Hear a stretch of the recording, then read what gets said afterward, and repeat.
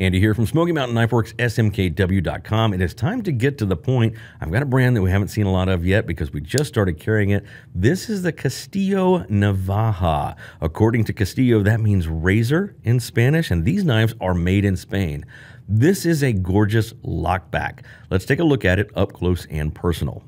The Castillo Navaja features a 3-inch Sandvik steel 14C 28N clip point blade with a gorgeous satin finish and some great jimping right there.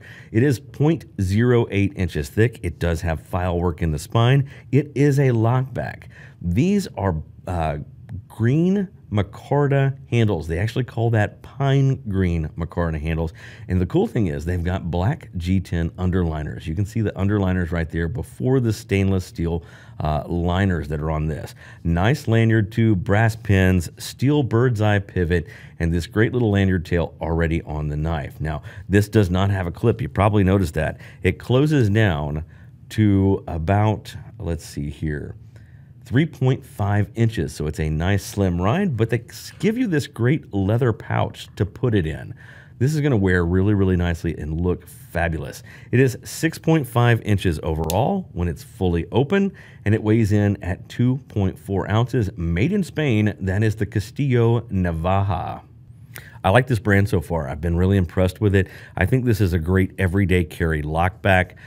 It's got a nice grind to it. We talked about this on the show a little bit. It's a hollow grind. This knife is $109 at smkw.com, and there are several different versions there.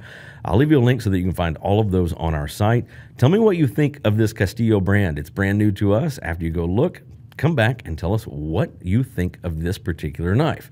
Make sure you like, share, and subscribe to this channel. Make sure you ring that notification bell. That way you can get to the point with Smoky Mountain Knife Works, smkw.com every single day. I'll catch you guys tomorrow.